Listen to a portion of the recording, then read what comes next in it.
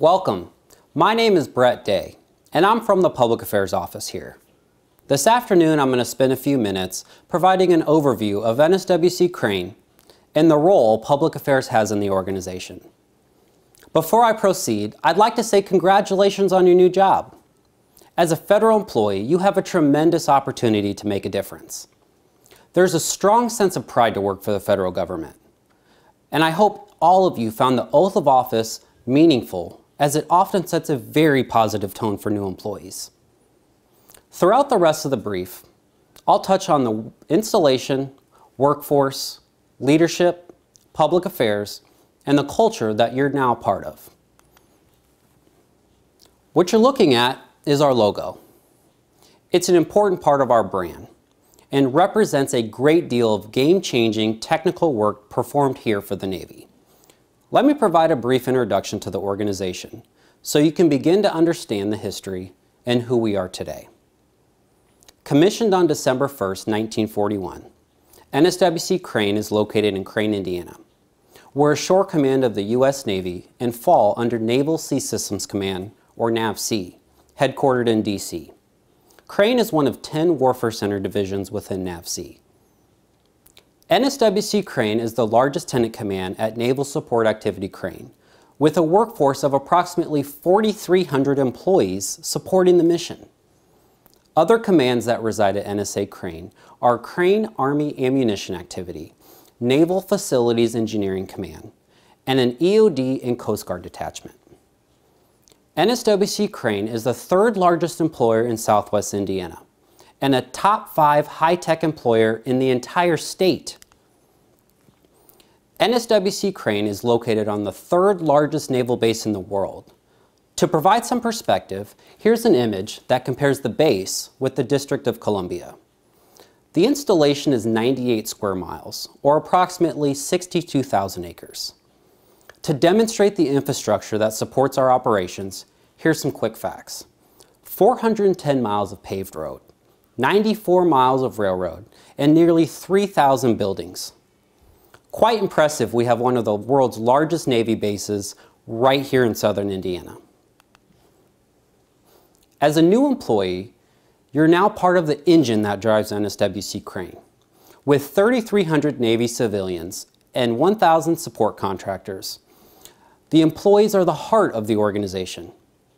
We're a high-tech organization with a large focus on world-class engineering.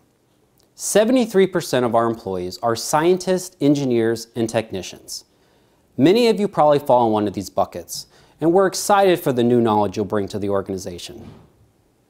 With deep roots in the region dating back 70 years, we have many multi-generational families that have provided top-notch employees who have worked here their entire career.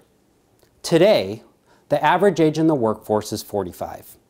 In the next 3 to 5 years, many will retire, and new employees like yourself will begin a lifelong career supporting the Navy.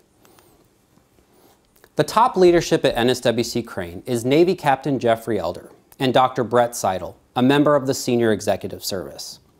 Captain Elder is the commanding officer and top military official. An aviator at heart, he has over 20 years of diverse experience in the Navy. He's responsible for the employees, products, and support we provide the warfighter. You'll see him often speaking at events and representing the command in the community. Dr. Brett Seidel is the senior civilian for the organization. He's held various leadership roles at Crane before he was selected as technical director. Dr. Seidel is charged with oversight of our technical capabilities, which largely define our value to NAVSEA. He leads the technical work to help Crane design, develop, and deploy innovative technologies on all ships and all subs across the Navy. Both are great leaders with a positive attitude and believe employees come first.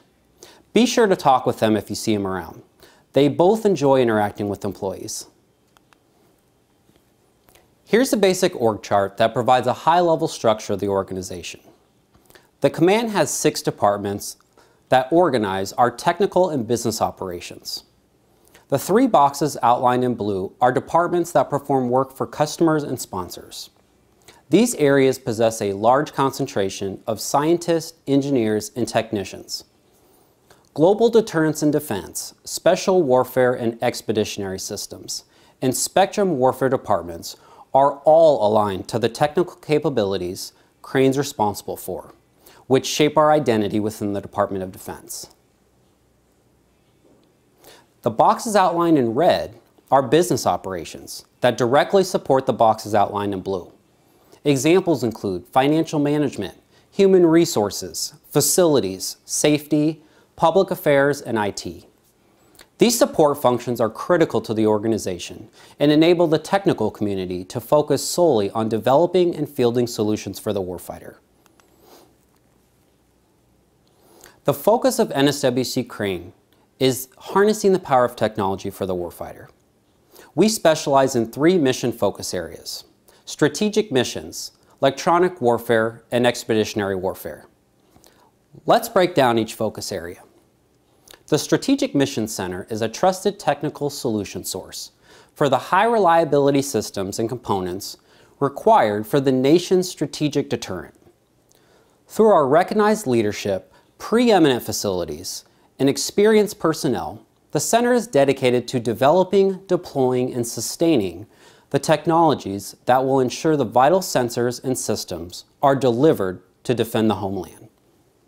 The Electronic Warfare Center is a critical mass of co-located leadership that offers applied science solutions across air, ground, and maritime domains. Our experts afford electronic attack, electronic protection, and electronic support capabilities to the warfighter to ensure safe and effective missions.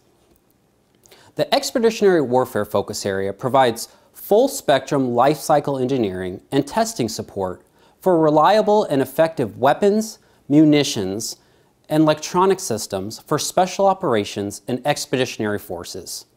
We equip the most elite warfighters with what they need in any environment they operate in. We've talked about the organization as a whole, but now I'd like to focus on public affairs. Function 1, we keep the public informed. We maintain media relationships on a local, state, and national level. Our primary focus is providing accurate and timely information to our stakeholders and interested publics. Function 2, we engage with the community to ensure the command is serving our surrounding communities and maintaining a positive image in the public. Examples include participating in chamber luncheons, blood drives, parades, and key community events. Function 3, we have a responsibility within the organization to keep employees informed of the latest command news and initiatives.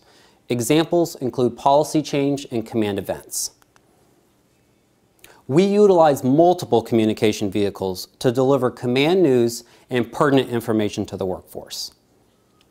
Prominent communication channels include Facebook, NSWC Crane News, and iCrane, NSWC Crane's intranet site. We also develop visual media such as trifolds, fact sheets, and graphics to support events, conferences, and other various instances where the command message needs to be present. Our office is a resource to you. Please consider us your communication advisors. We're public affairs practitioners here to serve you and the organization. I end with this slide. These 3 pillars represent our guiding principles, which shape our culture and how we operate. Ethos focuses on culture and employee engagement. Execution is all about integrating processes and being efficient with resources.